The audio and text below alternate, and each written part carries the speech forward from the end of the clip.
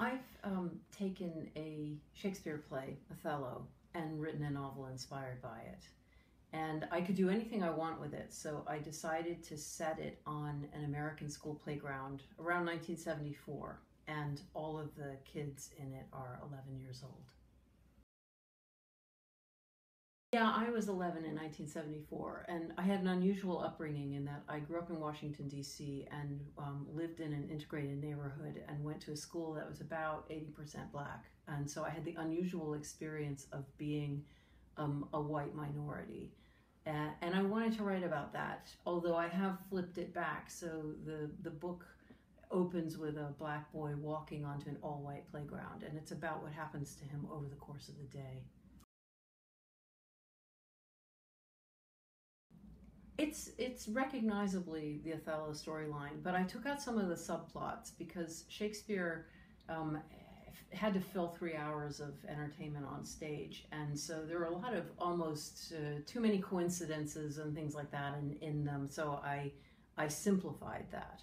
But the characters are recognizably, there's an Othello, his name is Osei, and he's a Ghanaian boy who walks on to an all-white playground, and it's what happens to him over the course of the day. He meets a girl named Dee, Desdemona, and he meets the school bully, Ian, who's Iago, and Ian has a girlfriend named Mimi, who's Amelia, the friend of Dee, and so you can sense, and there's even places, it takes place in 5 acts the way it does in the play, and in Act 3 there's the point where Iago starts to turn Othello against Dee to start to get that jealousy going, and that happens at the same time. So I tried to, as it does in the play.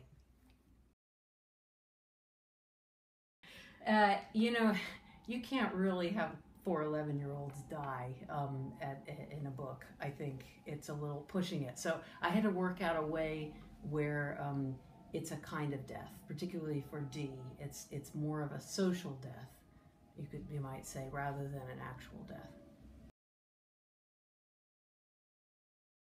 Yeah, I do think about Othello differently now. Once I started having to take it apart, I thought about how actually the women in Othello, Desdemona and Amelia, are very underwritten. This is common with Shakespeare, and I tried in the book to give them a much bigger part, so they have almost equal voice with the boys, and what happens to them, the journeys they go on, are every bit as important. So I tend to be slightly more critical of Shakespeare, if one is allowed to be, and I think that's no bad thing. The racial tensions were probably the trickiest part of the book, and it certainly made me remember what it was like. I think people were less sensitive to it than they are now, and there was some horrifyingly overt racism, and it was painful to write. Osei has a tough day, and I hope that it moves on from Shakespeare, but also shows us how far we've come as well.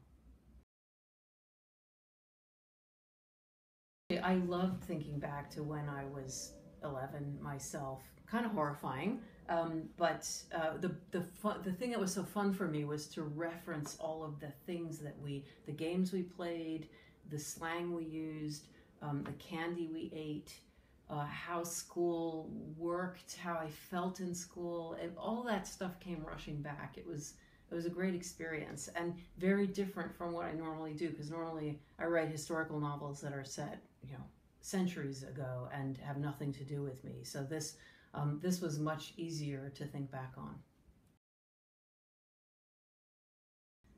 It might draw in younger readers. I've not written it specifically for young people. I've written it for everyone.